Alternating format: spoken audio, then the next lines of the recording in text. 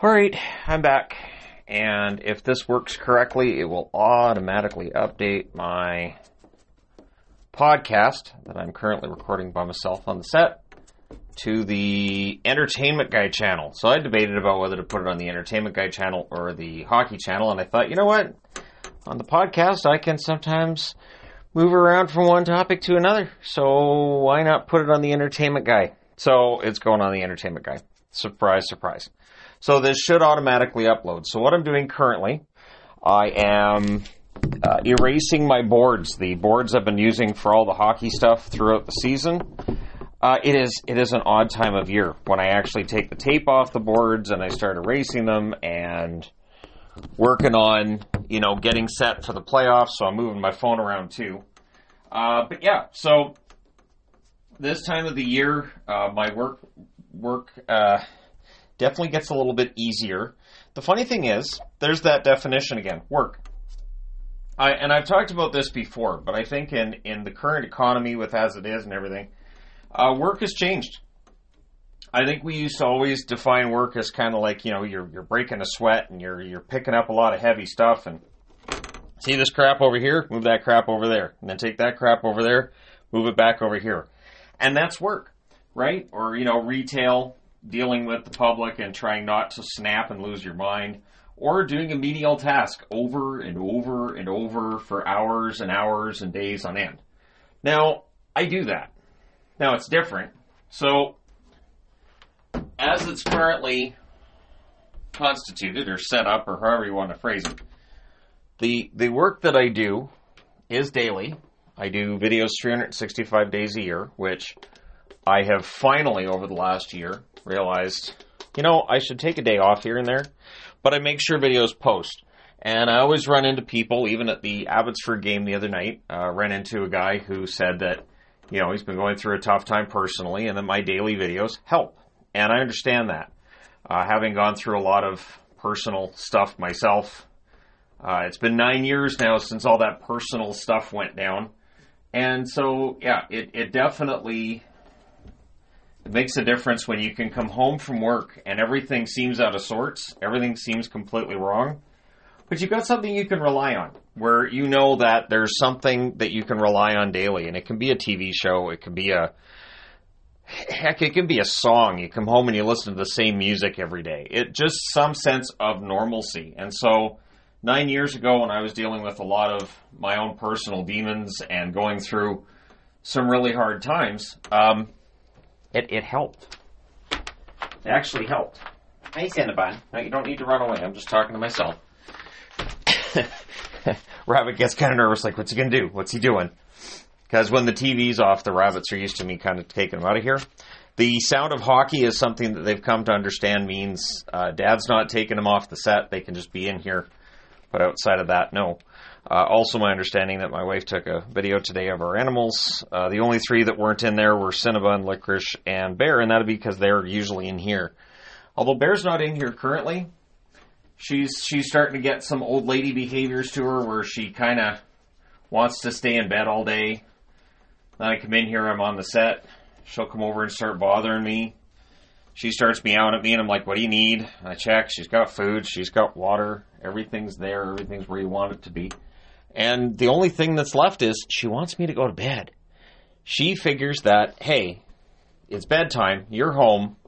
So I'm going to go to sleep. So you're going to come along. It's bedtime. And I'm not that old yet. It can't be bedtime all day. That's not a thing. But coming back to the work topic, and it is something that I've seen, like there were comments I saw last weekend. As I grab other boards here. Last weekend, there were 16 games in the NHL on Saturday. On Sunday, there were 2. I don't know why I'm holding up 2 fingers like you can see it. But I'm so used to doing a video, right? But I see comments about, thanks for all your work, thanks for all your hard work, and, we appreciate it. And there will always be that person that steps in and goes, well, it's not real work. Or, well, he only works a part-time hours. This really isn't, a real job. Okay, so on Saturday, I got up at, my usual time, right around 8 a.m. Hockey started at 9:30 in the morning. It ran until about 10:30 at night. During the day, I did the 2 recaps of the early matinee games, and then I did the longer recap at the end of it. I also had to do the power rankings. By the time everything was done, it was about 12:30 at night. So whether people do or don't see it as work, that's about a 15-hour day. So we don't see it as work, but it's a 15-hour day, vast majority of which I'm not getting paid. The one thing that gets me with the schedule is that the NHL puts this out there as, it's a 16-game day, and all I think to myself is, all right, so I'm going to watch all these games. My income's actually going to drop that day because I don't have the time to do the videos. I can't get a bunch of stuff going on. Plus, there's not a lot of news at this time of the year either because the trade deadline's done. So I'm kind of just watching hockey and watching as YouTube will alert me. YouTube's great. I get a kick out of because they'll say, well, the mental health of our influencers is really important. So we're gonna make sure that we let them know that they can take a break, and it's okay to take a break. Yeah, you'll get an alert pretty darn quick that your numbers are down. You'll get alerts that your most recent video didn't do very well, and they don't seem to care about why it didn't do well. Even if I'm talking to people from YouTube, where I'm like, well, yeah, that's how it is. This time of year, things are slower. It's okay. And the answer will kind of be, yeah, but if you could do more. More what? You want me to create players or create teams or create some kind of drama or get into the speculation that has now run rampant? Sports has become really a lot of speculation. This year it felt like it was even more than usual. And I know it's not just hockey either. I see it when it comes to baseball and football. I do keep track of some of the things going on in other sports. Although I've gone so far down the rabbit hole into the NHL at this point that it is tough for me to track everything going on with other teams. I do want to change that. I do want to balance it out a little bit. And that's part of the reason why I'm recording this right now, because I feel like I need to balance things out a little bit, do more podcasts, do more stuff for the Entertainment Guy channel, thus these podcasts going up at the Entertainment Guy channel. And just giving more of the behind-the-scenes kind of feel. The other thing that I find funny, too, is that as I'm not going to use influencer, as a social media personality, that works. That works. Because I don't consider myself really an influencer, other than where you want to buy your jerseys. If you're looking for a place to buy your hockey jerseys, I know. And if I send you someplace, the guy's not going to rip you off. That's a whole other topic, though, for another time. But yeah, so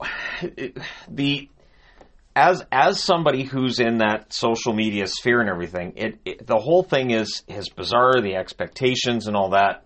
But for me, the privacy is important. But so is the work. One thing that I don't think, for people who haven't worked from home, it is different working from home. So let's say the whole idea is, all right, say people, what do people picture that I do when I'm not making videos, when I'm not, doing what I'm doing right now, which is cleaning up the boards from the regular season, and then I get to put a bunch of boards away so I have more room in here. So what do I do during the off season? Well, I basically still make videos, because when you're at home and you work from home, if you're sitting on your backside watching TV, the back of your mind you're thinking, you could be working right now. There's so many things, and for me, my brain kind of never stops. There's never a time during the day that my brain shuts off and goes, okay, I'm cool, no, I'm good, I'm out of here. That's part of the reason why I used to like playing video games so much, but I haven't played a video game in such a long time now, and I don't really have a whole lot of interest in it. I realize now that when I used to play video games all the time, it was because I was so bloody tired. I was always so tired. It was just, and that was when I had the old job. But the problem with that was that I had to work at 4:20 in the morning. Yeah, I know, everybody get your giggles in. And then there were times, too, where I worked at 5:50 in the morning. But either way, I would stay up until 9:30, 10 o'clock at night. And so I would get maybe 5 hours of sleep. and I drag myself out of bed and then get to work. And there were times where at work I would kind of feel like I was falling asleep on my feet. But I kind of wore that as a badge of honor. Like there was a part of me that said, hey, you're working really hard. This is totally worth it, dude, because you're doing all this and you're doing it for your family and you're out making money. And the reality was that I wasn't taking care of myself. And yes, I was at work. Yes, I was existing. Yes, I could socialize with people, but I was a zombie most of the time, and I wasn't very pleasant either. So that was something that stayed that way really until about 5 years ago. Well, a little more than 5 years ago now, when I left my full-time job and went to a part-time job, which I didn't really need to do. The funny thing was, at the time I went to the part-time job, I probably just could have gone straight from the full-time job to doing YouTube as a full-time job. But I was scared. There was a part of me that said, I don't know that I can do this.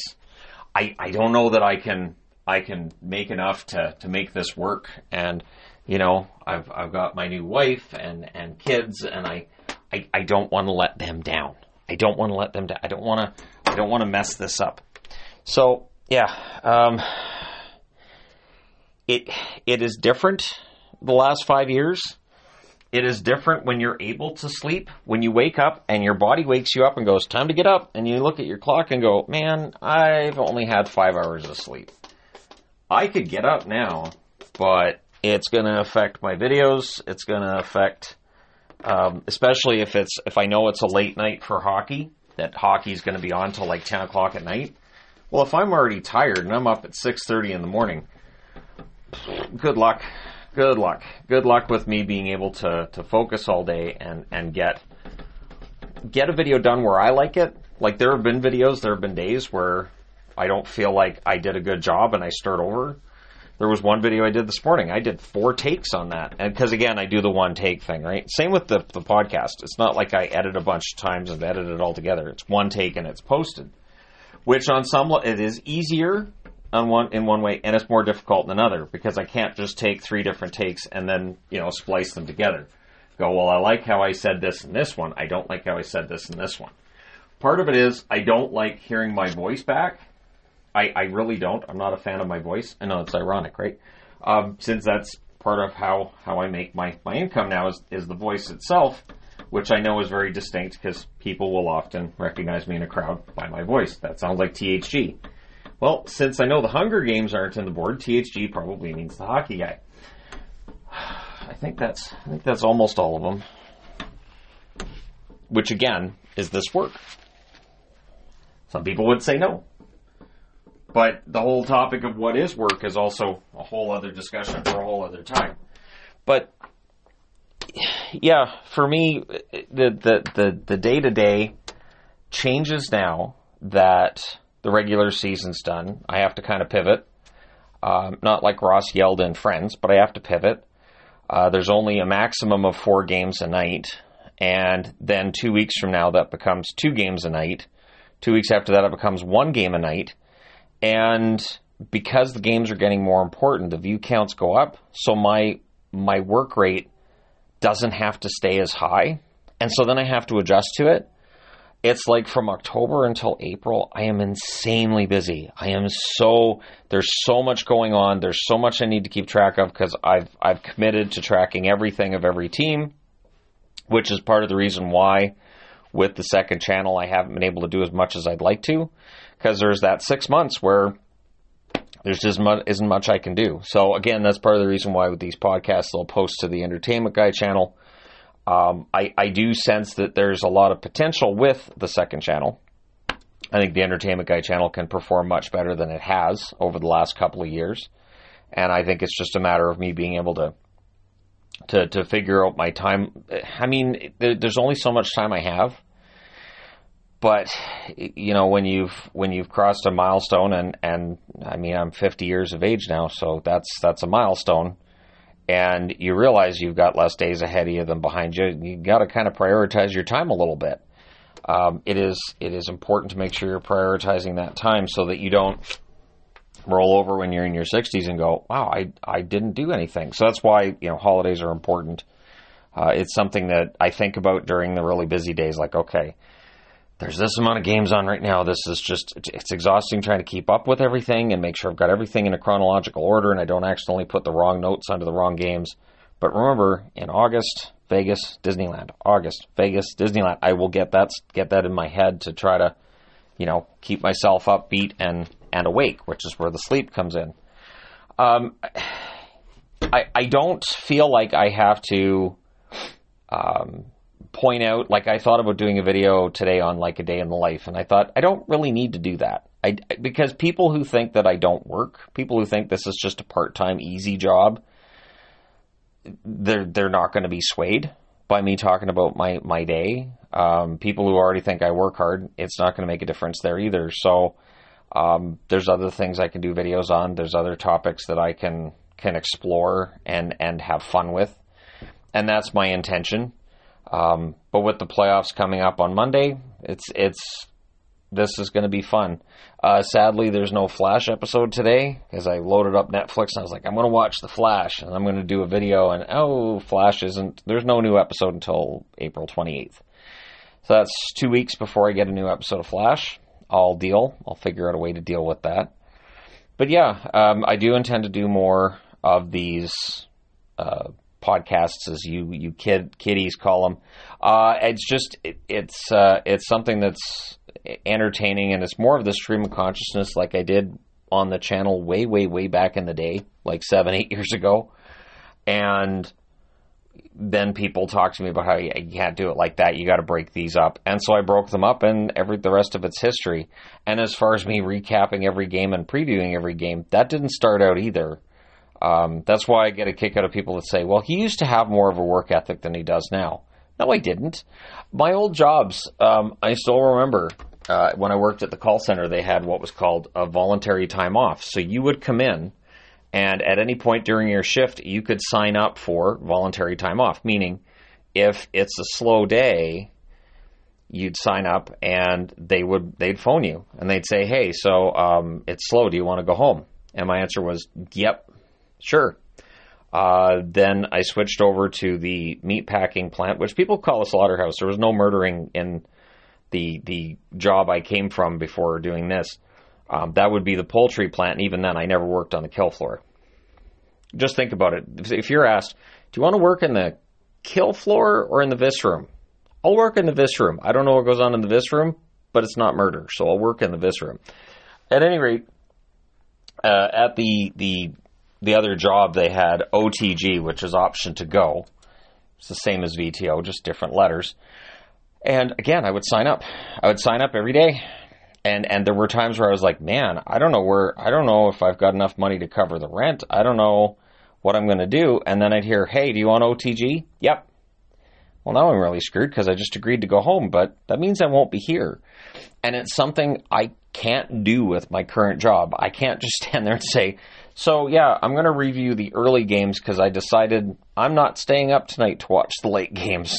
I've decided I'm only going to cover these teams for the next week because I don't feel like it. So I always get a kick out of it when people say, oh, his work ethic isn't what it was. What? No, that's just, no. Any other job I've had, if it was like, do you want to go home? Yes, I would. And now, of course, because I work from home, even when I'm off, I'm still thinking of ideas for videos. I'm still, processing in my mind what I'm going to do in the off season. I'm still going over in my mind, when do I want to start certain. I have so many ideas in my head right now. I know I have to temper them. I have to not post 6 or 7 videos a day, which I could do right now, because then I'll run out of ideas, which has happened before. And so I want to make sure that I'm spacing these videos out. Today, for instance, I did the Tampa Bay Toronto preview, and I thought, you know what, that's going to do really well. I will leave that one up as the only preview I'm doing today. I'll watch parts of the games later, and I'm going to the Abbotsford Canucks game tonight because I can.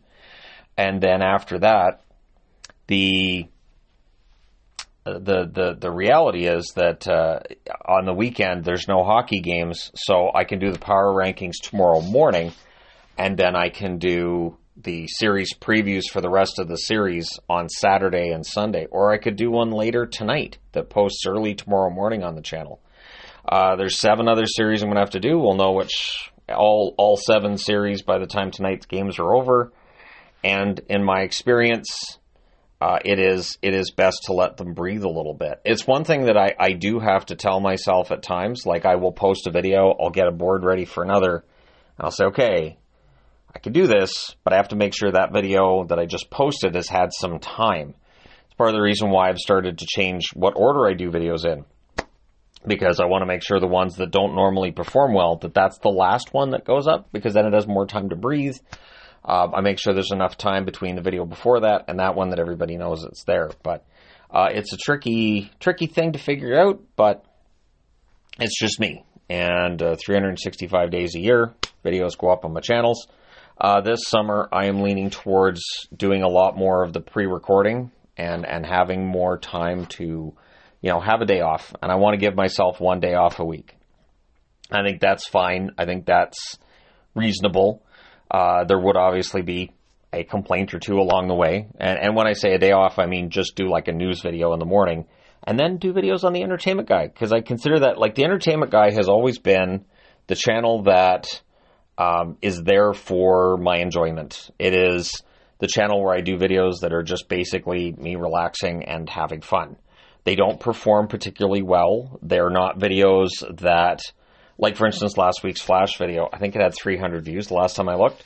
And I love doing the Flash recaps because, and it's genuine. The show drives me insane, but it's been driving me insane for so long. When I'm seeing memories on Facebook from 7 years ago where I'm complaining about the Flash, I'm thinking, this has kind of been a thing I've been doing since before I had a channel on the internet. So now at least I can share my frustration with people. And if anybody's asking, why do you still watch it?